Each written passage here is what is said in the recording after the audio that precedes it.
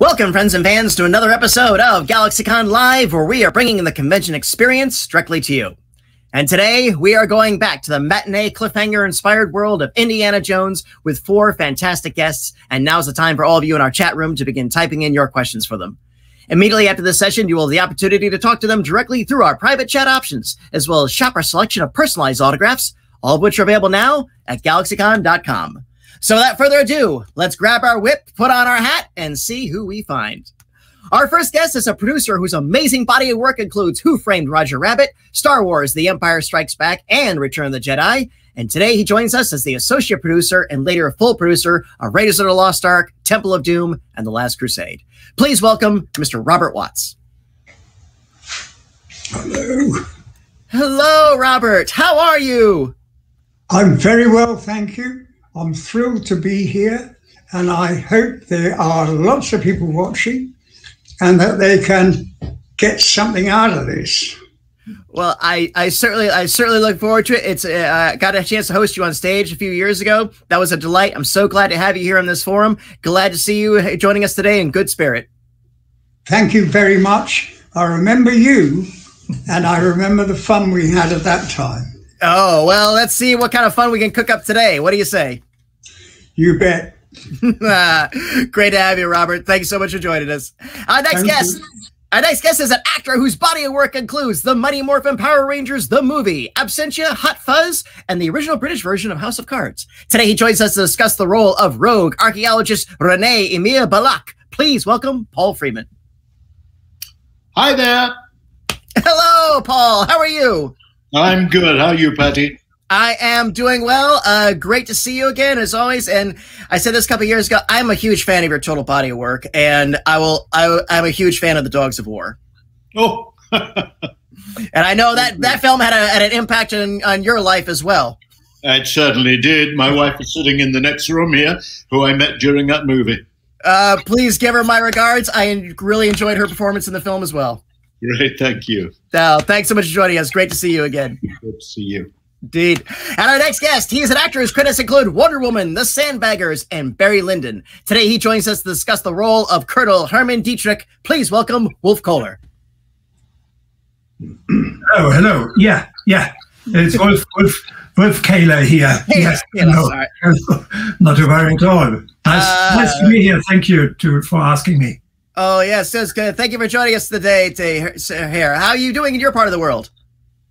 Okay, yes, it stopped raining at the moment. It's really good. It's getting a little warmer day by day. And yeah, people seem to kind of start waking up and preparing for tomorrow's big events by going in every open door they can find. Absolutely, it's fair. Well, Wolf, thank you for joining us here today. And again, I really enjoyed Barry Lyndon, your performance in that. So icy, so sinister, and all it was just a card game, but you elevated that scene, and of course, got a chance to work with Stanley Kubrick. So thank you for that. Thank you very much. Indeed. And next, he is an actor whose career has encompassed several fandoms, including Star Wars, Harry Potter, Game of Thrones, Quatermass, Doctor Who, and James Bond. Today, he joins us to discuss the role of villainous industrialist Walter Donovan. Please welcome Mr. Julian Glover. Hello. Good afternoon. And thanks for asking me to do this. It seems it's going to be rather an interesting thing to do. Can I just clarify something that Wolf just said? For your viewers, tomorrow is the great day for the lessening of the restrictions, the COVID restrictions in the United Kingdom. So that's why we're all rather excited about tomorrow, because we'll actually be able to go into a cafe tomorrow and have a meal. So. Here's to the advance of medical science then, and congratulations. I hope you all get to go back to your favorite restaurants and dineries and enjoy. So, and thank you so much for spending this day with us today. Julian, great to see you again. Glad to see you here in good health and in good spirit. Yep, I'm fine. Seem to have got through it all right so far. Battling on. That's the only thing to do, really, isn't it? Battle on. Absolutely. Well, gentlemen, thank you for joining us today on the GalaxyCon virtual stage. We are looking forward again to the day when we can get a chance to host you on our physical stages and get you all back in front of your fans. In the meantime, we have this electronic forum. We are so glad to have you here. And I just want to say, on behalf of myself and behalf of our audience, I want to express my gratitude for your contributions, not only to the Indiana Jones series, but for your total body of work. I've enjoyed all of your guys' works for so long. I thank you for your talents. I thank you all for your professionalism, and I thank you all for your performances in Indiana Jones. And Paul, Wolf, and Julian, you have another common denominator. You all made appearances on a show very dear to my heart, QED, in the early '80s. The cyberpunk sort of with the Victorian adventure series. Yes. So, is that with Sam Waterston? Yes. It was. Well done, Paul. Yes, that we had great hopes of that.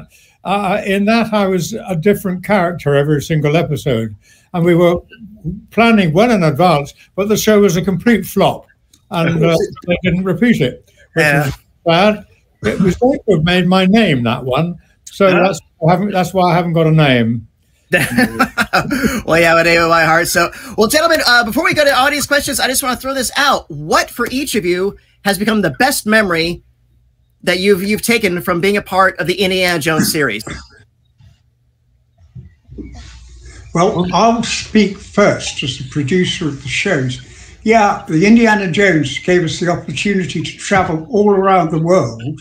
And I know that on the 3 movies that I did in the Indiana Jones series, I went around the world twice and visited many countries. And it was a fascinating experience, not only to have shot in those countries, but also to revisit them and meet the people who actually lived there, the actors, and have a wonderful trip. And I will always keep that close to my heart because it was a wonderful experience. And thank you to everybody, to George Lucas, Steven Spielberg, and all the cast and crew of those movies that allowed me to have such a great time those years later. Thank you. Pleasure was ours. Shall I go next? I just want to say that it made an enormous difference to my career and my life, I think. Impossible to say now what would have happened without it. But one very remarkable memory was I was having trouble getting into St. Petersburg Airport a few years later, until one of the officials there, when I thought they were going to deport me, suddenly said, "Weren't you in Raiders of the Lost Ark?" And everything cleared up, and I was allowed. Fantastic. Oh, that's wonderful. Julian, what's your takeaway from Indiana Jones? Lots of things. I mean, it was first of all, it was completely nepotistic that I got the part at all. I happened to live next door to Robert Watts, literally next door, and I was only in the Star Wars movie, which I was first of all before Indiana Jones, because of Robert Watts. We literally we were in our garden, literally next door in our gardens, when he poked his head over the fence and said, "I'm just about to do another Star Wars movie." "Oh, yes," I said, "jolly nice." And he said, "Do you want to be in it?" I said, "Oh, well, yeah, thanks very much indeed." And without further ado, I was in it. So that's complete nepotism. And Indiana Jones and the Last Crusade, once again, Robert Watts suggested me, but for the part of the German colonel, and which was wonderfully done by Michael Byrne. Fantastic face he has. And then, and I went up for that part and didn't get it. But what I did get was Walter Donovan, which I simply couldn't believe. I got it, but I did get it, and it's all Robert Watts' fault. I'll say one more thing. Actually, on the movie, we done a long sequence in a desert, and it was extremely uncomfortable and hot, and like these things are. And at the end of the day, I was playing an American. At the end of the day, Steven Spielberg, bless his heart, came over. Bless his heart, more than that. My God, what we owe him, eh? Came over and said, "Julian, you're American accent is so good, you know. You'll never stop making American movies after this. I've never made another.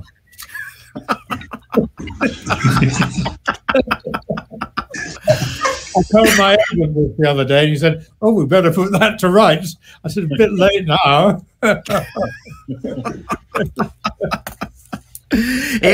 To your absolute credit, it was a very convincing accent.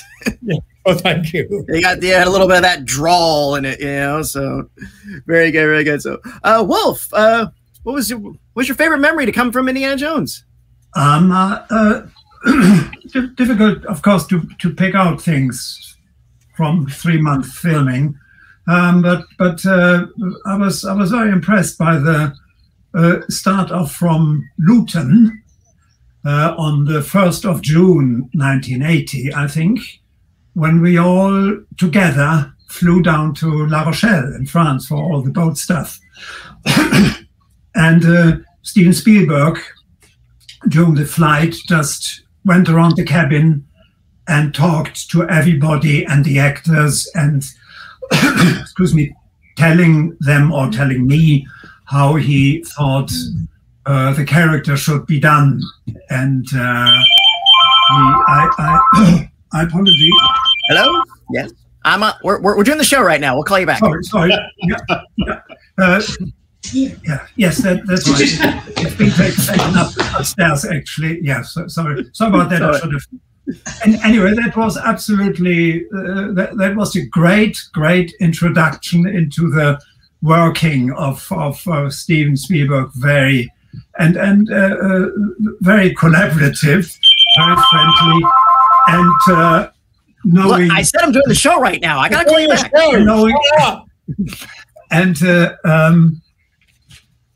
Knowing as well that everybody, every department of the whole production was occupied by so many wonderful and first class people, and Robert, I think, saved my life when I clambered from a little boat onto the big boat. Mm. And I think it was quite rough, and Robert helped me with his strong arms getting up to the boat, and I don't know. It just everything was really so well done, and I just want to point out that I did not get sick in the desert hotel. Everybody seemed to be really, you know, telling stories how, oh, I was so sick. Oh, I didn't. I don't know if it was just the right calibration of alcohol intake in the evenings or what, but I kept clear of that. And just overall, again, that everybody in there, they were so good. The people, everybody. I remember it. Can I say another thing? Of course. Yeah. When we first got out to Spain, we did a sequence in Spain, and pretty well everybody on the first morning of the shooting was late, and it was because the hotel didn't have a very good system.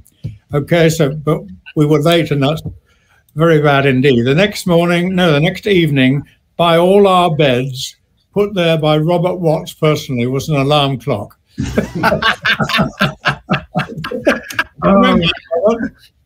So you've forgotten that. There you go. I'll be back. I just pull the telephone. Oh, no problem. Robert, I can see you the day before winding them all up. You know, it's like, all right, this one goes to Julian, this one goes to So after that. So I think even Sean Connery was late that first morning, and he was punctilious. Yeah, he was. So out of curiosity, for our actors, and Robert, you might have some insight in this too. Your character's demise was supernaturally grisly and stuff. Did they take impressions of your faces to do that, or did they just sort of do a sculpt of you and work it from there? Well, I'll tell you if you like. Yes, no, very definitely. We went. I don't know about anybody else, but I don't think anybody else needed it. I went about a month before down to the studios, and they made a death mask of me and a plaster of Paris, and they used that for all the modelling, which went into my disintegration later. And very uncomfortable couple of days putting them all on and taking them all off and blowing them up and all sorts of things, which Stephen did a fantastic job of cutting through to make it into what it was, what we saw. And so that was fine. At the end of the movie, the props department brought this thing over to me, by which time I was about 185 on the model. And, I couldn't act a skeleton after that, so I didn't do that. But I just said, "Do you want this?" I said, "Oh, well, thank you. Yes, why not?" So I took it home and I took it in and held it up to Isla when I came and said, "Look what I got." She said, "Oh, Christ, get that out of the house. That's horrible. That's disgusting. I don't want to stay looking like that. Put it in the garage." I put it in the garage. Okay, a few months later, we were clearing out the garage, like you do, and I said, "Oh, look, I've come across this." She said, "Oh, Julian, this is so awful. Bin it. So I binned it. Oh. Okay, about 10 years later, I was doing a convention, I think it was in Atlanta, I think it was, and I was talking to one of the dealers out there, and I was telling him this story, because he was asking about memorabilia, and I said, "I'll let that go down the bin." He said, "You binned it?" I said, "Yes, it's in some rubbish dump somewhere." He said, "If you had that now, I'd give you $35,000 for it."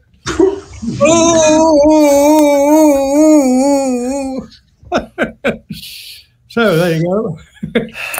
Another reason why I don't have a name. More of the story. If you end up with any props or anything, never throw it away. It's absolutely never throw anything away. So, Paul, did they make a life mask for you before they blew up Belloc's head, or they just sort of? It was the same thing that Julian had. It was some sort of. I don't think the first application to your head was plaster of Paris. It was some sort of pink silicone thing that I had first of all, and then they made a whole plaster thing which you then had fitted on. It had straws up your nose so you could breathe. Very uncomfortable. And as the plaster set, it got very, very heavy. I remember your neck had to be propped up because the tendency was to weigh your head. Yeah. Strangely, I just this week, for another project, had to go and have another head done. I assumed the same thing would happen. I mean, the last one I had done must have been over 20 years ago.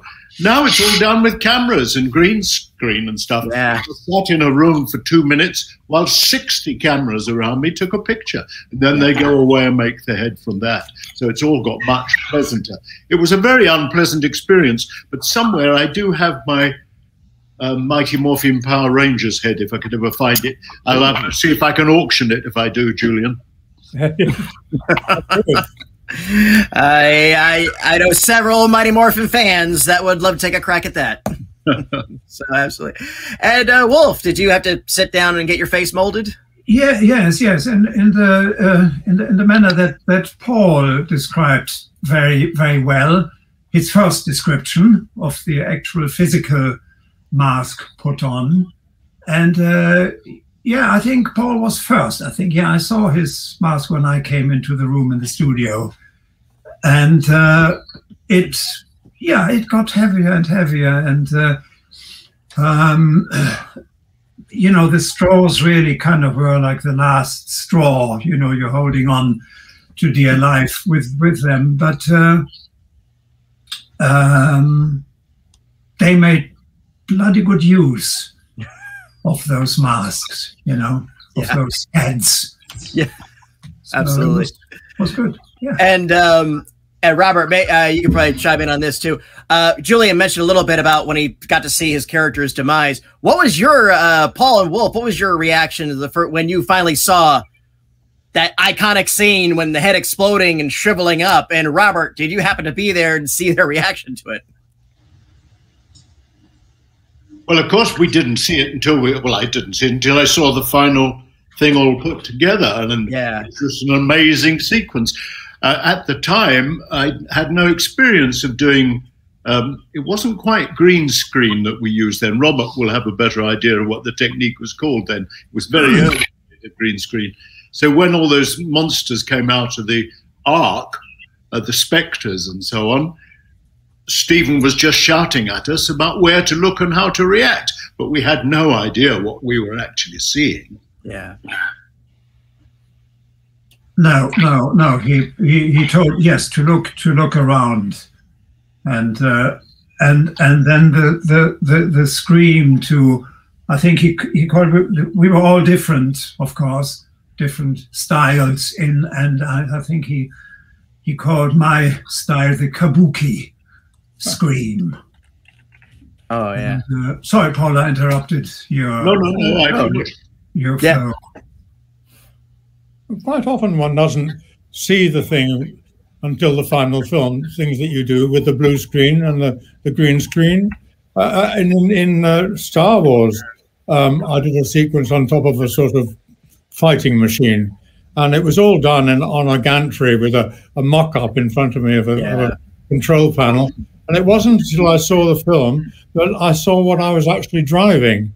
It was a sort of great The animal with a giraffe. It was a big mobile giraffe with legs, which shot at people. And I didn't know what it was until I actually saw the film. I was in this gantry and they moved me about a bit, and you have no idea what it is. No, I didn't think to ask, and they didn't seem to show me. So I was delighted to find I was driving that machine. Very clever. The giant, the all-terrain transport, the AT-AT, that's what it's called. Yeah, AT-AT. Yeah, based off of an elephant, I believe. Robert, you probably know more about that than I would. They're more giraffes than elephants, I think. Okay, all right, fair. Absolutely fair. Yes, I suppose they are, yes. Absolutely. Well, gentlemen, thank you for indulging my questions. I think we're ready to go for our audience questions. So let's go ahead and roll our first one. And this is going to come from Dante. And Dante wants to know, if any of you had a time machine, where would you like to travel back to?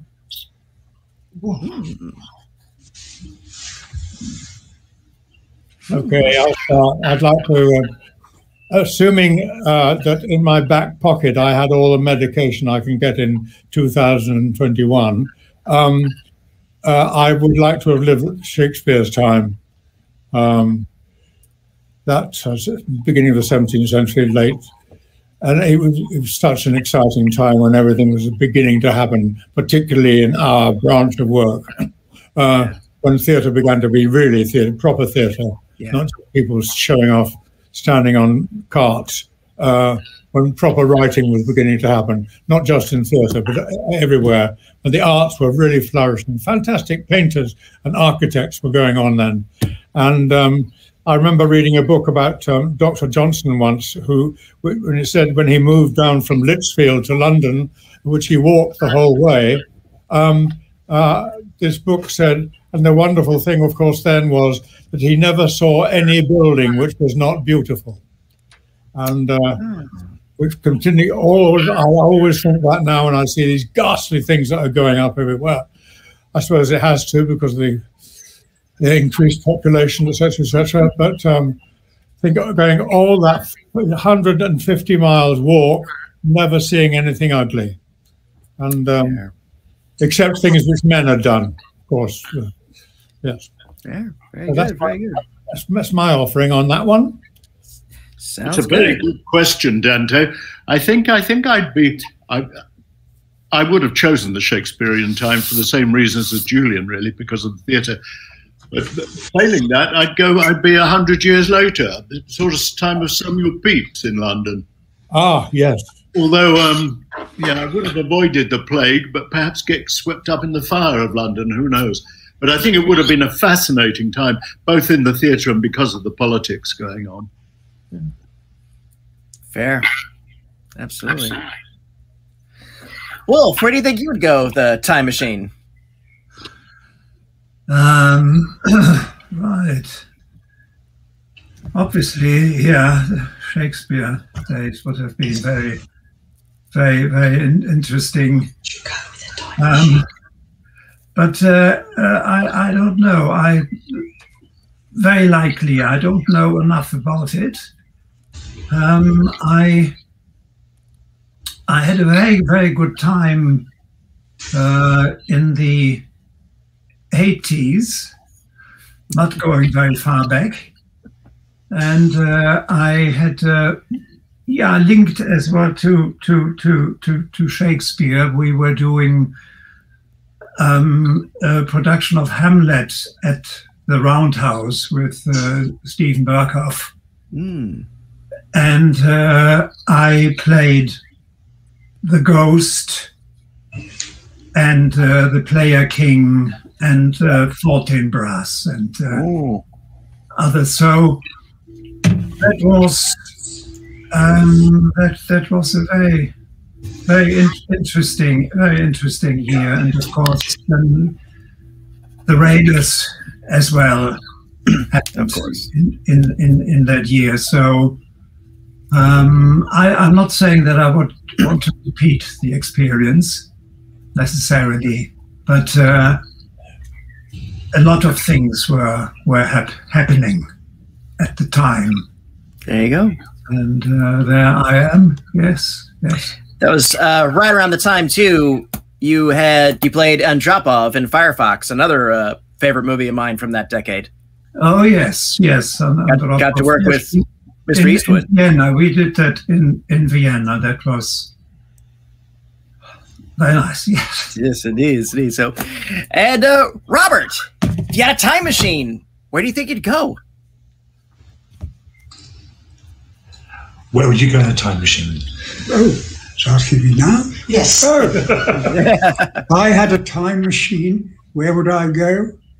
I'd be open to travel anywhere, past or future. Correct. I think that would be the most amazing gift, if you like, and the most amazing possibility. And I think that I would consider traveling into the future to see where it was all going. I knew what was happening, but where was it all going? And that, I think, I would find fascinating. Agreed. Yeah, very good, Robert. Very good. I hope you come back with good news. Thank you. I'll let you know if I do. Absolutely. And Dante, thank you. That was a great question to start us off with. What do we have next? Here's one from James. Who inspired you in your career or in your life? Well,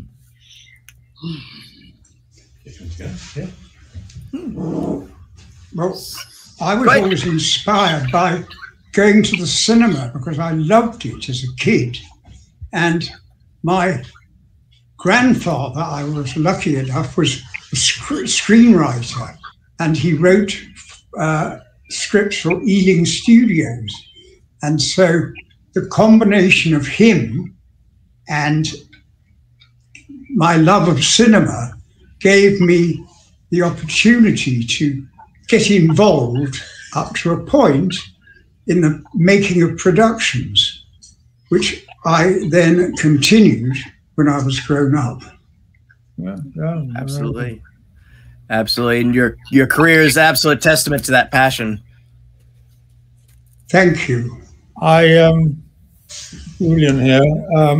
I was definitely, there's one person, when I was at school, I was about 15, and a new English master came to the school, and he revived the tradition. The school was called Alleyne's College.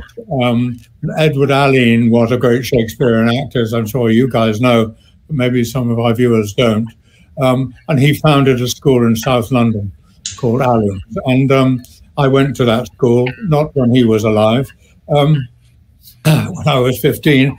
And this English master revived its tradition of doing Shakespeare productions there. And he did a production of Julius Caesar, Shakespeare's Julius Caesar, in the open air, in front of the cricket pavilion, and the fields behind where we used the school army corps, as we called it. And I played Mark Antony in that. I'd never done anything of any sort of acting before in my life, and I was completely and utterly bewildered and captured by that. And I went home and said, I want to do this to my parents, and thank God they were tolerant of the idea. And that man went on to found the National Youth Theatre of Great Britain, died very young, I'm afraid, but the National Youth Theatre still functions and flourishes. And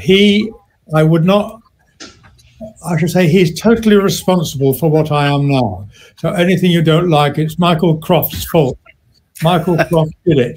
And because I absolutely changed my whole life when I decided to become an actor. So there you go.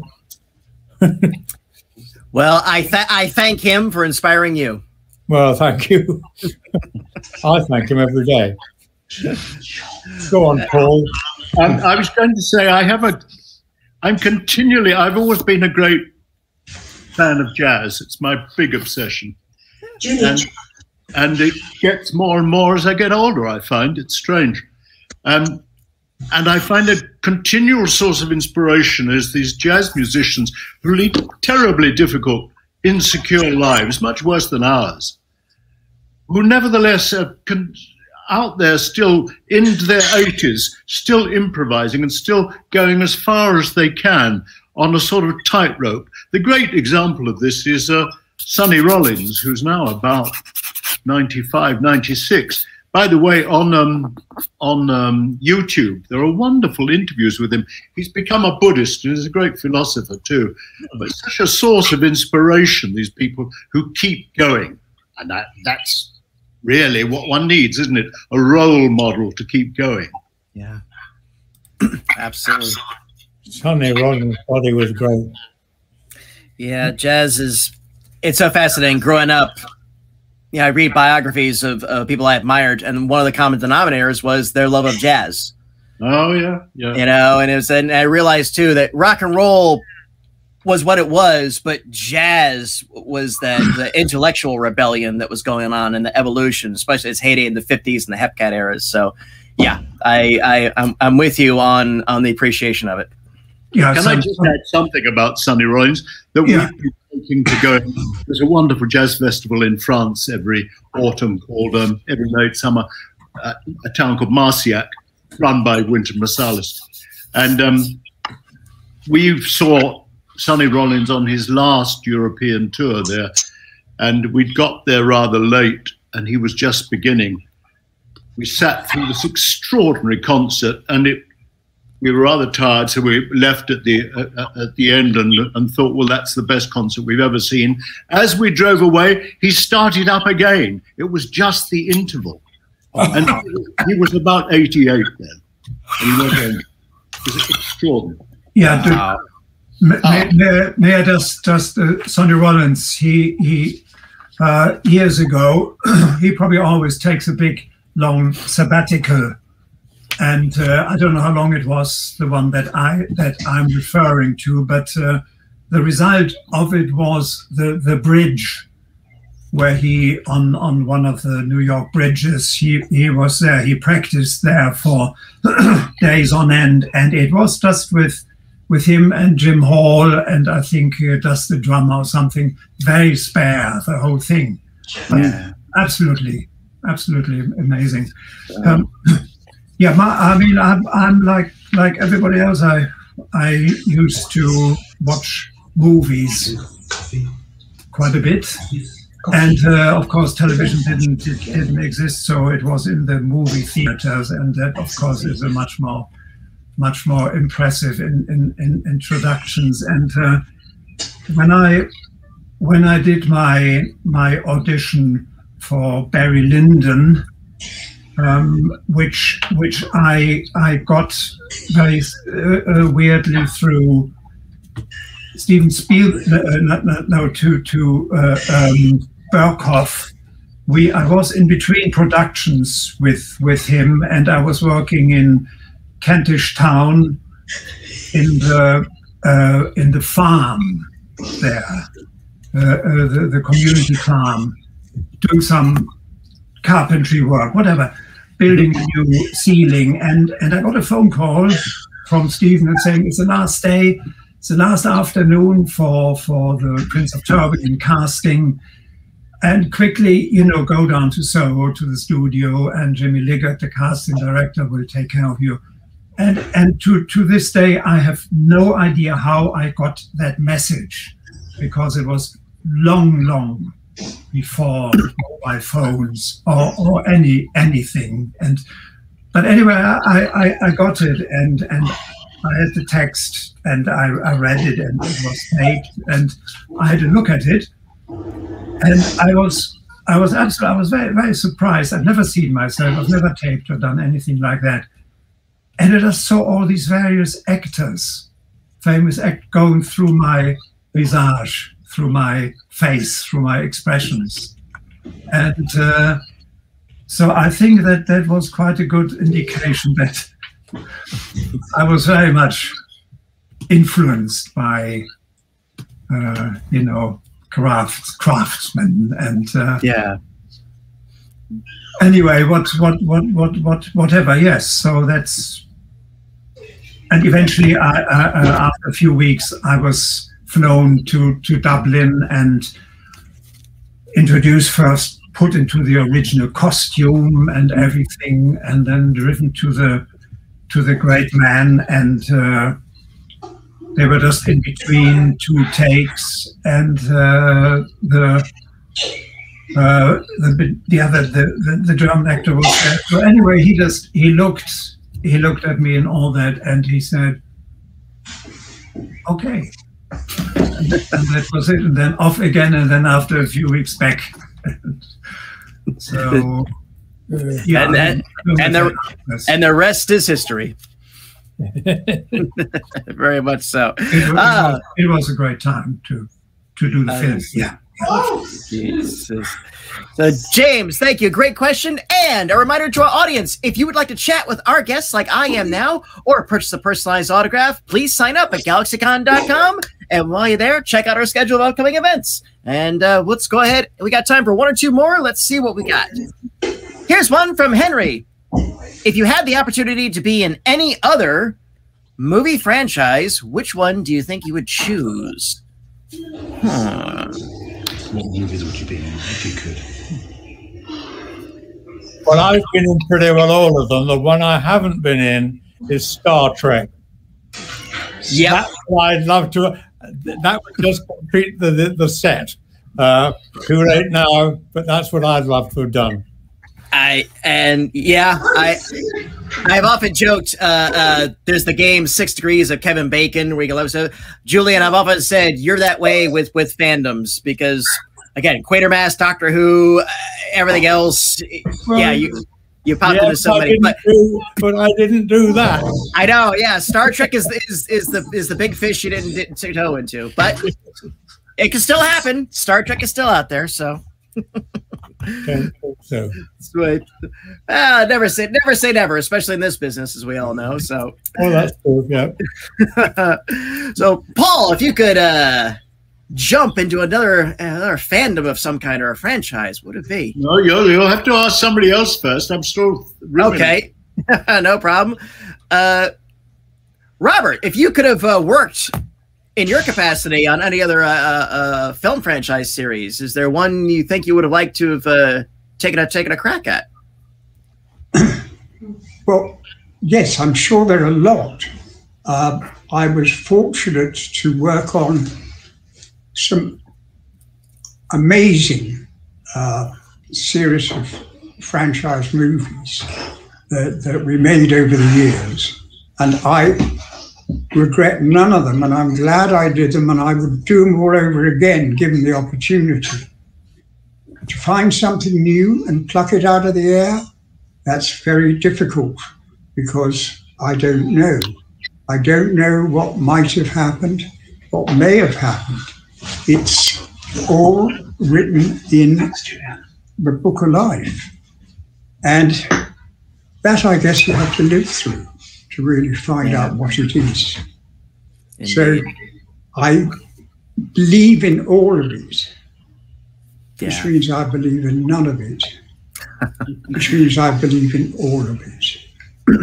And at that point, I say goodnight, because what else have I got to offer?